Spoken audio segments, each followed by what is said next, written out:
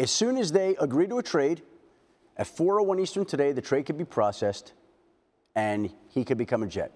And that is the only thing that now stands in the way of Aaron Rodgers playing for the New York Jets. He's playing for the Jets this year, or he's probably playing for nobody. He was never going back to Green Bay.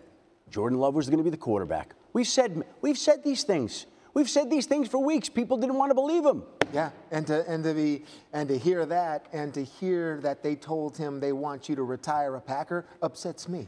It's, look, so why can't we, from the Green Bay Packer management, treat players and speak to them in truths rather than do what you did, even to Aaron Rodgers, which Aaron's saying you did to a lot of other players, and not being honest with them face to face. I'm siding with Aaron Rodgers on some of this here, because the Packers are doing that, and all of a sudden they're shopping a guy, while to his face they're saying, we want you to retire Packer. I'm like, well, I don't want to play for the Packers either. Again, that's according to Aaron, and if it's true, you're 100% right. But Aaron and this organization, this has been publicly messy for quite some time. So here's the thing. There's two tentacles to this, multiple tentacles, the player side, the front office side.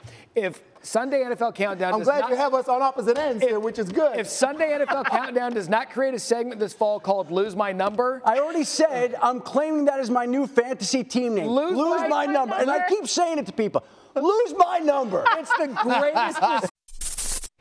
Thanks for watching ESPN on YouTube. For live streaming, sports, and premium content, subscribe to ESPN+.